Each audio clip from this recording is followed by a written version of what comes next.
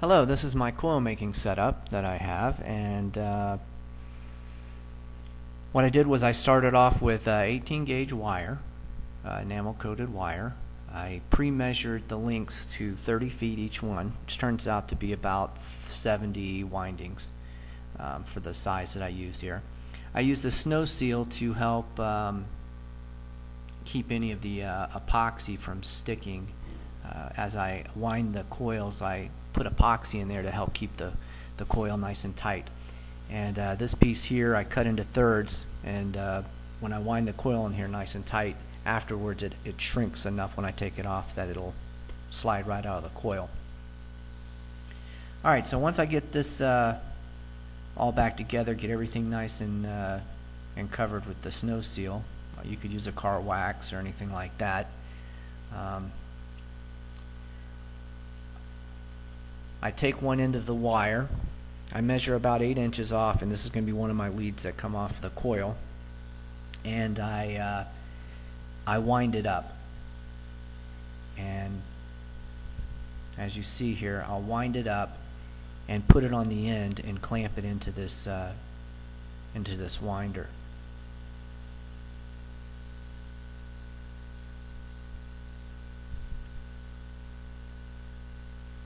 And it just keeps this lead out of the way as you're winding the coil. It'll keep it out of the way, and it also helps to make a nice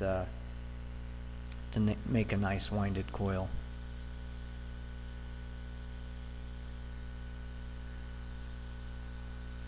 So I clamp it here on the end.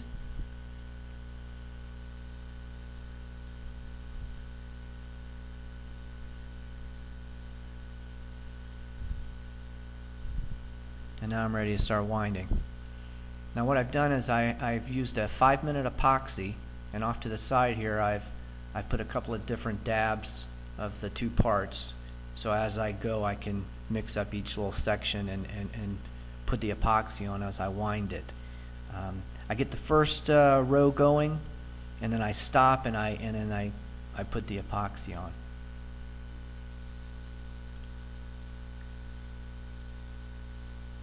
I end up putting it about 3 different places. I don't coat the whole thing. It's just to hold it, to keep it nice and tight, so when I take it apart, tape it, and then put it into to where I'm going to cast it into the stator, it just holds everything together,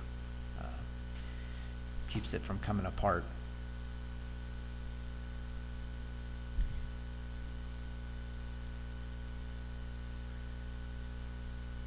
All right. I've continued to wind, and I've shortened the video a little bit. Obviously it takes a little bit longer to wind this up, just so that the video is a little bit shorter.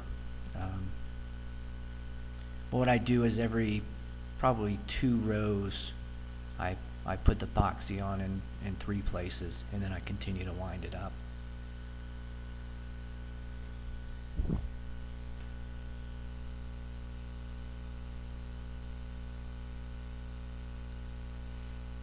I made this little wind-up setup just using a couple of lag bolts, and you can see it's pretty simple. I laid out the size of the coils according to my magnets, and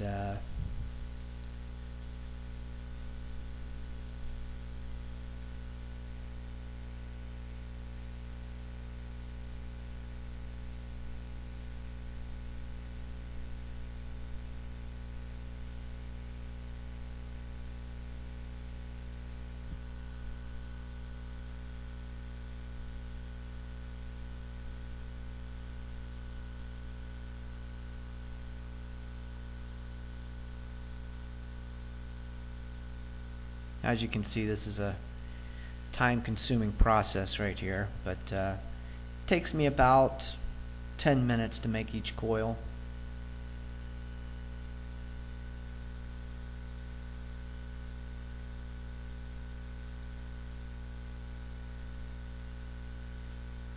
So now I got to the end of the 30 feet, which again it comes out to about 70 turns.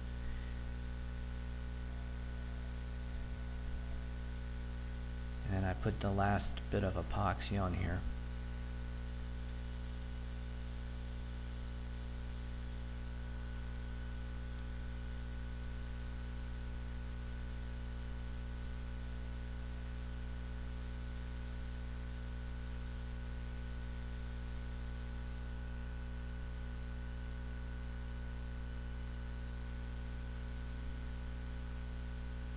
and then I wind it around this set screw to help hold it tight, keep it in place while the epoxy sets up.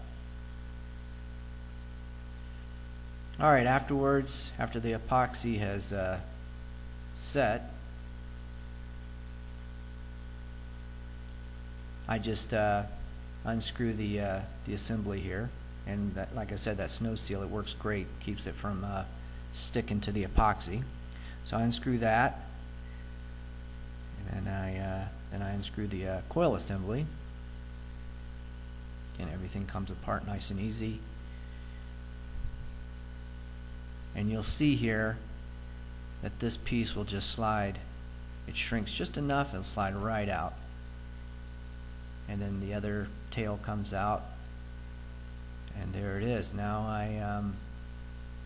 I tape it.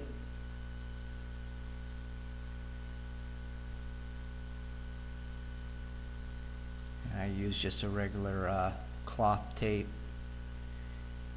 Tape it on 3 sides. And I've done this for 9 coils. I'm going to end up using 24 magnets, 12 magnets per plate, and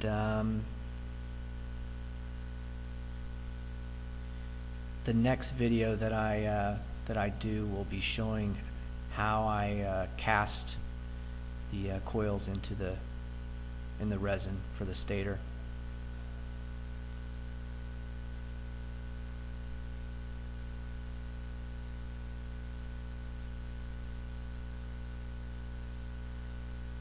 Alright, here's all 9.